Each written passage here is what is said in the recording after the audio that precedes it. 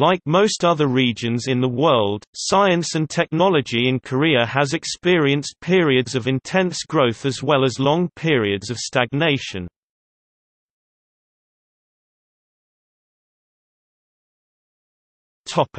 Prehistory.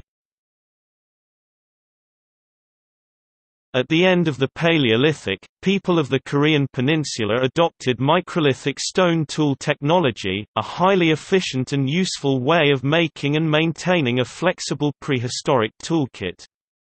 The Paleolithic also marks the beginning of a long period of plant and human interaction in which people undoubtedly adopted a number of wild plants for medicinal use. Archaeological evidence from Gosan-ri in Jeju-do indicates that pottery was first made c. 8500–8000 BC. People depended on gathering, hunting, and fishing as the main source of food until the Middle Julmun period c. 3500 to 2000 BC, when small-scale cultivation of plants began. The earliest known constellation patterns in Korea can be found on dolmens dating back to 3000 BC. Farmers of the Mamun period began to use multiple cropping systems of agriculture some time after 1500 BC. This advance in food production irrevocably altered the subsistence systems of the Mamun and hastened the beginnings of intensive agriculture in the Korean peninsula. Korea and adjacent areas of East Asia seem to have been a part of the domestication region of soybean Glycine max between 1500 and 500 BC. Paddy field agriculture, a system of wet rice cultivation, was also introduced into the southern Korean peninsula during this period. Widespread archaeological evidence shows that after 850 BC the technology for heating homes changed. Before 850 BC pit houses were heated using fire from various kinds of hearths that were dug into the floor of the pit house. After 850 BC, hearths disappeared from the interior of pit house architecture and was likely replaced with some kind of brazier-like technology in Hoseo, Honam, and western Yeongnam. Bronze objects were exchanged into the Korean peninsula from the outside before 900 BC. However, the molds for bronze casting from Songguk-ri and an increased number of bronze artifacts indicates that people in the southern part of the peninsula engaged in bronze metallurgical production starting from c. 700 BC. Several hundred years later iron production was adopted, and Korean-made iron tools and weaponry became increasingly common after approximately 200 BC. Iron tools facilitated the spread of intensive agriculture into new areas of the Korean peninsula. Until recently, Koreans were thought to have invented underfloor heating, a system they call ondol.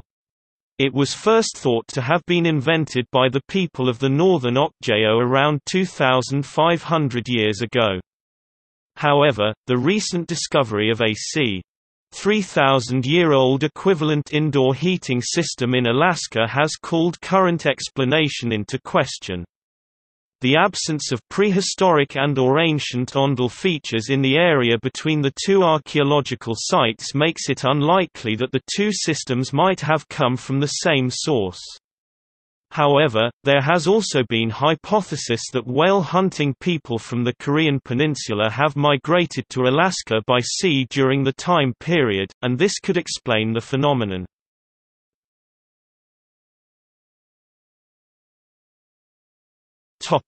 Three Kingdoms period.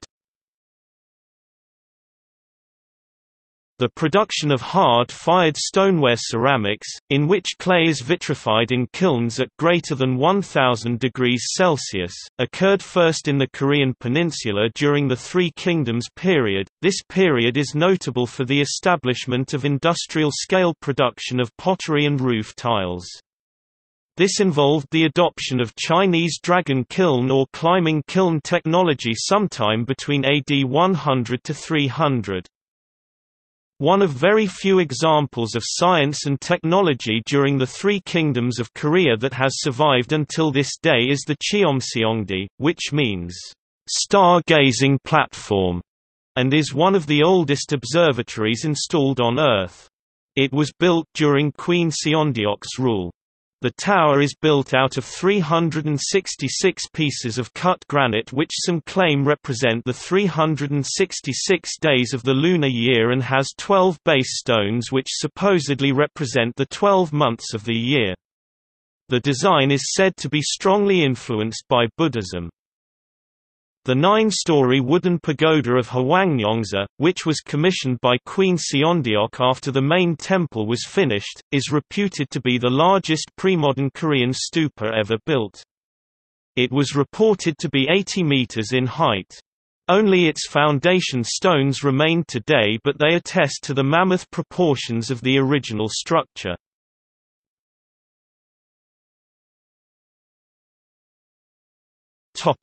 Goryeo Dynasty. During the Goryeo Dynasty, metal movable type printing was invented by Cho Yun-ui in 1234. This invention made printing easier, more efficient, and also increased literacy, which observed by Chinese visitors was seen to be so important where it was considered to be shameful to not be able to read. The Mongol Empire later adopted Korea's movable type printing and spread as far as Central Asia. There is conjecture as to whether or not Cho's invention had any influence on later printing inventions such as Gutenberg's printing press. When the Mongols invaded Europe, they inadvertently introduced different kinds of Asian technology. During the late Goryeo dynasty, Goryeo was at the cutting edge of shipboard artillery in world. In 1356, early experiments were carried out with gunpowder weapons that shot wood or metal projectiles. In 1373, experiments with incendiary arrows and fire tubes, possibly an early form of the hwacha, were developed and placed on Korean warships.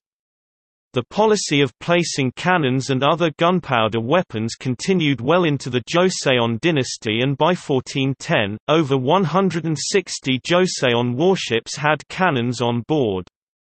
Cho Mu-seon, a medieval Korean inventor, military commander and scientist, introduced the widespread use of gunpowder to Korea for the first time and created various gunpowder-based weapons. The weapons were created because of Japanese pirates frequently raiding Korea's coastal regions. Cho obtained knowledge of gunpowder from a Chinese merchant named Li Yuan, despite the fact that it was against Mongol law. Li was at first reluctant but eventually came around because he was impressed by Cho's patriotism and determination.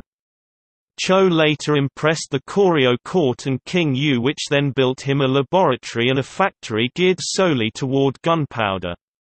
He invented the first Korean cannons and other weapons such as the Singajeon, Korean fire arrows, and later the hwacha, which were first built in 1377 and are widely considered to be the first true multiple rocket launchers. These weapons were a vast improvement over the previous rocket weapons, with one of the key features was that it could fire up to 200 rockets at one time.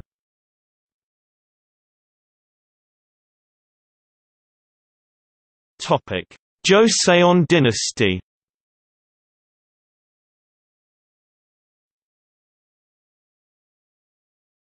Topic: 15th century.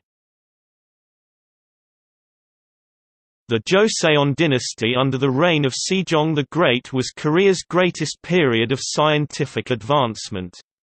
In the first half of the 15th century, around 62 major accomplishments were made in various scientific fields.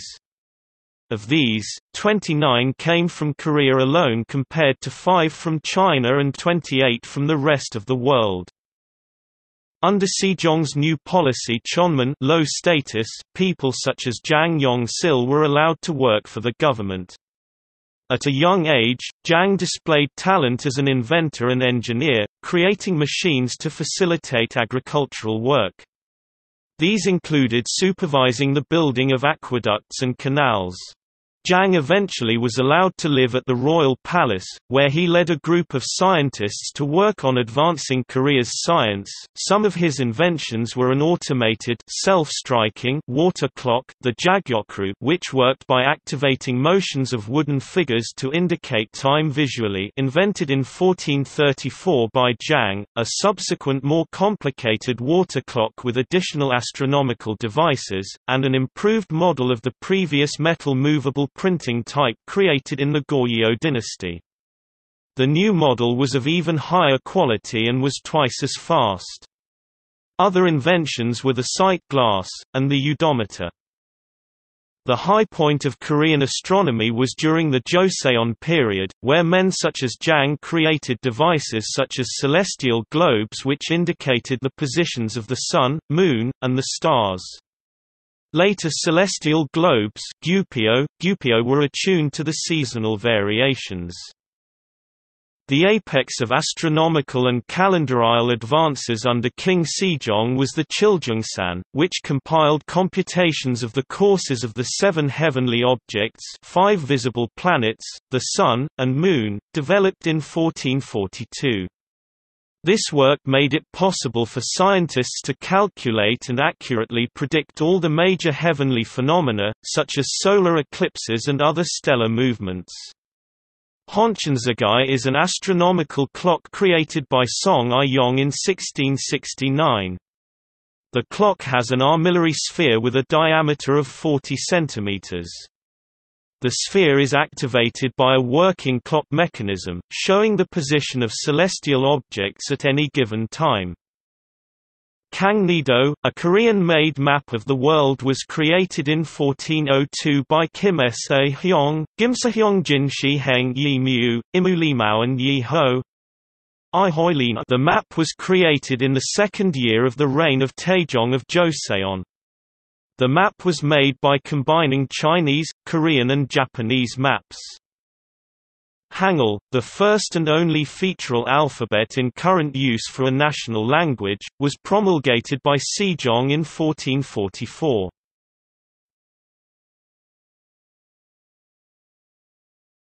Topic: 16th–19th century. The scientific and technological advance in the late Joseon dynasty was less progressed than the early Joseon period. 16th-century court physician, Heo Jun wrote a number of medical texts, his most significant achievement being Dongyui Bogum, which is often noted as the defining text of traditional Korean medicine. The work spread to its East Asian neighbors, China and Japan, where it is still regarded as one of the classics of Oriental medicine today. The first soft ballistic vest, Myeonjebagab, was invented in Joseon, Korea in the 1860s, shortly after the French campaign against Korea 1866. Heungson Daeungan ordered development of bulletproof armor because of increasing threats from Western armies. Kim Gi-do and Gang Yoon found that cotton could protect against bullets if thick enough, and devised bulletproof vests made of 30 layers of cotton. The vests were used in battle during the United States expedition to Korea 1871, when the U.S. Navy attacked Gangwon Island in 1871. The U.S. Army captured one of the vests and took it to the U.S., where it was stored at the Smithsonian Museum until 2007. The vest has since been sent back to Korea and is currently on display to the public.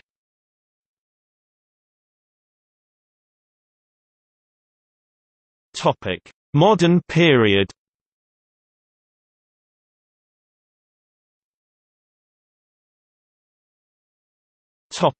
North Korea. In late 1985, North Korea's first integrated circuit plant became operational. By the early 1990s, North Korea was producing about 20,000 computers a year, reportedly 60% were exported and the remainder were mostly for domestic military use. The development of a software industry started in the early 1990s. In general, software development is on a high level and it could become a major export item in the future, along with world-class voice recognition, automation and medical technology. North Korea has developed its own operating system, the Red Star, and has an intranet network named Kwangmyong, which contains censored content from the Internet. North Korean IT specialists demonstrate a high degree of technological literacy. The Korean Committee of Space Technology is the country's national space agency. The KCST is controlled by the National Defense Commission, and operates in parallel with several other major institutions, such as the State Academy of Sciences and the Artillery Guidance Bureau. As of 2010, 2 space launch facilities are operational, the Tonghai Satellite Launching Ground in North Hamgyong Province, and the Tongchang-dong Space Launch Center in North Pyongan Province. Kwangyongseong-class satellites were launched from the former site by means of Paektusan and UNHA rockets. So far, a total of 3 launch attempts were made, although none of them was successful. North Korea is also researching and deploying various military technologies, such as GPS jammers, stealth paint, midget submarines and chemical, biological and nuclear weapons, anti-personnel lasers and ballistic missiles. South Korea. Modern scientific and technological development in South Korea at first did not occur largely because of more pressing matters such as the division of Korea and the Korean War that occurred right after its independence. It wasn't until the 1960s under the dictatorship of Park Chung-hee where South Korea's economy rapidly grew from industrialization and the chaebol corporations such as Samsung and LG. As of 2008, South Korea ranked 5th highest in terms of R&D. Park Kye-young, CEO of Ace Electronics, won the gold and silver prizes for his invention of motor and motor-equipped gear at the 23rd Invention and New Product Exposition. He took the gold medal with his invention of a special device that converts vibrations from a running car into electric power. During the INPEX held in Pittsburgh, Pennsylvania, 16 Korean inventions received awards, including 4 gold prizes, 3 silvers, 3 bronzes and 6 special prizes. The Pittsburgh INPEX had inventors from 20 countries, contenders from Australia, Germany, the United States and 11 other countries submitted 160 items. Seoul is ranked as the world's leading digital city and a tech capital of the world. South Korea is also among the world's most technologically advanced and digitally connected countries. It has the 3rd most broadband internet users among the OECD countries and is a global leader in electronics, digital displays, semiconductor devices, and mobile phones. Officially disgraced scientist, Hwang Woo-suk led a bioengineering team that created 3 living clones of a dog that died in 2002. Korea also exports radioactive isotope production equipment for medical and industrial use to countries such as Russia, Japan, Turkey, and others. Korea has a full-fledged space partnership with Russia and has launched the Arirang-1 and Arirang-2, which both have surveillance cameras equipped. In robotics, KAIST competes with the Japanese company, Honda with its humanoid robot, HUBO. Honda's ASIMO and KAIST's HUBO lines are the 2 of very few humanoid robots that can walk. The first HUBO was developed within a span of 3 years and cost $1 million. In renewable energy, South Korean scientists at the Gwangju Institute of Science and Technology in cooperation with the University of California, Santa Barbara successfully developed an organic photovoltaic power cell with energy efficiency of 6.5%. Results of a Statista study were released in August 2013 in regard to global smartphone penetration. After the United Arab Emirates (UAE), South Korea was the nation with the second highest penetration level, 73.0% of the population, following cyber attacks in the first half of 2013, whereby government, news media, television station, and bank websites were compromised. The national government committed to the training of 5,000 new cybersecurity experts by 2017.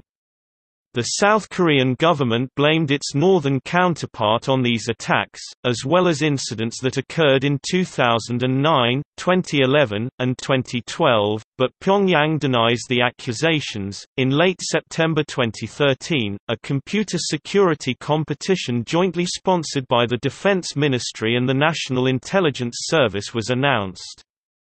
The winners will be announced on September 29, 2013 and will share a total prize pool of 80 million won $74,000. Today, South Korea is known as a launchpad of a mature mobile market, where developers can reap benefits of a market where very few technology constraints exist. There is a growing trend of inventions of new types of media or apps, utilizing the 4G and 5G Internet infrastructure in South Korea. South Korea has the infrastructures to meet a density of population and culture that has the capability to create strong local particularity.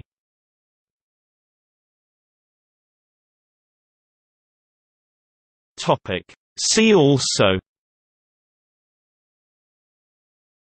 Culture of Korea, List of Korean inventions and discoveries.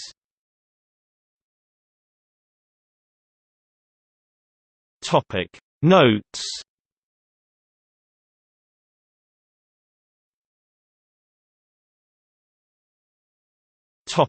Works cited. Barnes, Gina L. 2001 State Formation in Korea, Historical and Archaeological Perspectives. London, Curzon.